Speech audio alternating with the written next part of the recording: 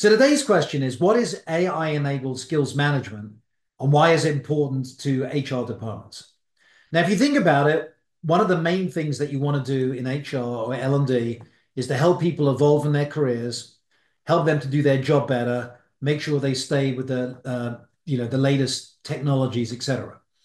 And as the world moves faster and faster, it's more and more important for people to learn stuff. But you just don't learn random stuff. You learn very specific skills that are specific to your job.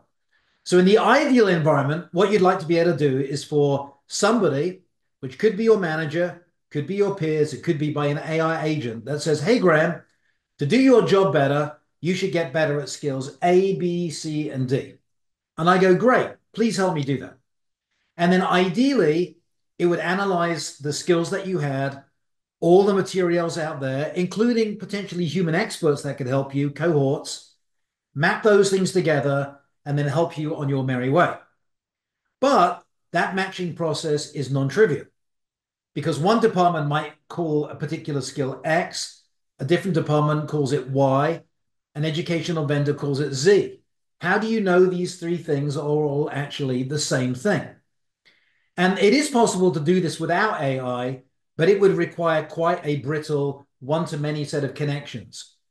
Whereas an AI can adapt and is much more fluid in its understanding, and an AI can say, yeah, of course, X, Y, and Z are all the same thing.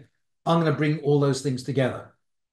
So AI has the potential to break down a lot of the barriers to understanding skills, mapping them, and then helping people to get better at the skills they need for their job.